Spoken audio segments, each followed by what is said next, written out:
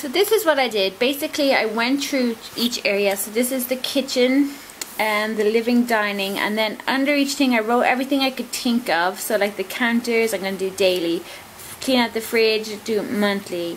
The press doors, wipe them down, I'm going to do that weekly. The oven, do it monthly, like so on. And then for each area, so living dining, all that area, and we have the bedroom, everything there, the bathroom, then the other things, like so the ironing I'm going to do weekly, the hall floors, the hall skirtings, and then the wash machine, clean out the wash machine.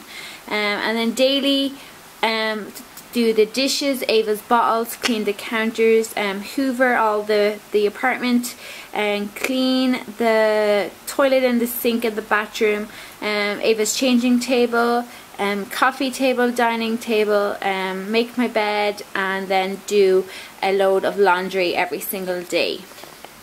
So how I'm going to organize that is I bought a new calendar today. I'm going to assign when these things have to be done, like so the monthly things. So let's say, oh, next week I'm going to, on the 23rd, I'm going to do the fridge.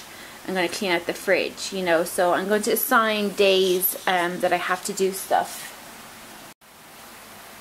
So this is how I'm going to display it. So you can see here every day we have an area which I need to complete. And then highlighted are the monthly things that you only do once a month. So I try to do 2 per week extra things. And then you can see here, like I have my events. So I have a very busy day here on the 10th, and on the 15th we're doing my 5-kilometer run.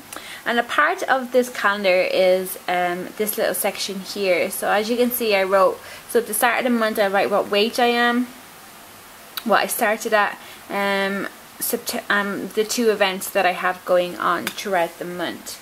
So this is how I have done it. So Mondays are going to be living and dining, Tuesdays will be bedroom, Wednesdays I'm going to do all the ironing, Thursdays I'm going to do the bathroom, and Fridays are the kitchen. Saturdays and Sundays are just going to be daily clean days, because I just want to spend as much time with Robert and Ava as we can get a little bit of family time. So then the main things are monthly clean out of the fridge and a monthly food inventory. So this will set me up for the month, so I can kind of plan out my meals for the rest of the month, which should be a video coming out in September. But so extraction fan, clean the small appliances, clean out the washing machine, do the windows of the living and dining and the windows of the bedrooms, the French doors and the balcony, and then just a general clean up of our mattress